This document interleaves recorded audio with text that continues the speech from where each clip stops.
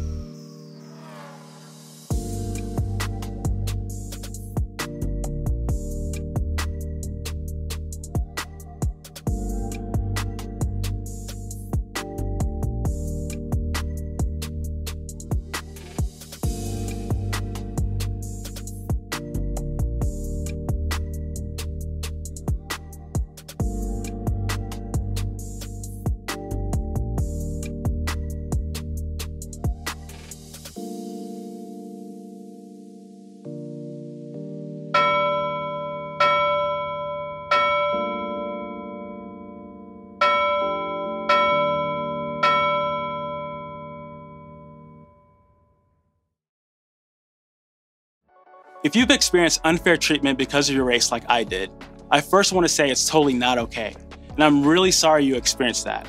But remember, you have the right to stand up for yourself. If you don't know where to start, try talking to someone you trust. Let them know what you're experiencing and how you're feeling. And remember, you're amazing just the way God made you, and you weren't created to doubt who you are or feel less than anyone else.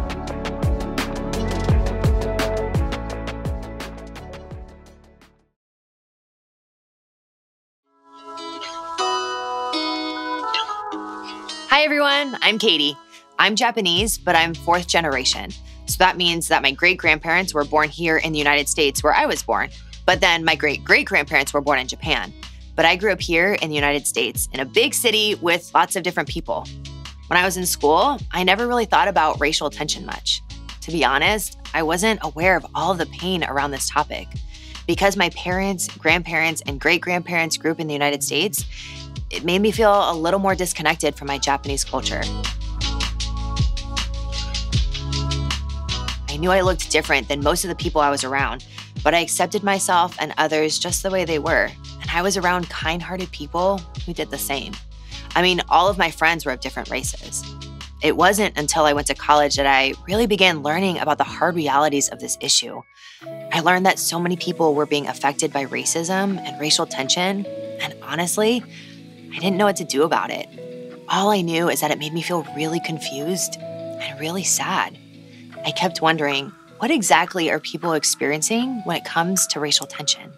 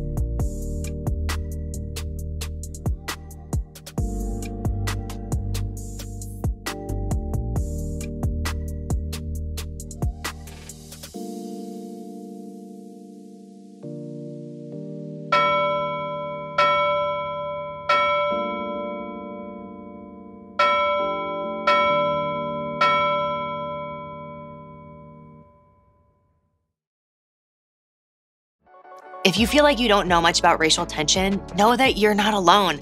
I didn't know much about it either, but I committed to studying about this issue. I started reading more about this to get a better understanding. But even more than reading about racial tension, I began listening to some of my friends and asked them to share their stories with me. Hearing their experiences gave a new outlook on just how real this issue was. It's so important to listen to others and don't be afraid to ask respectful questions.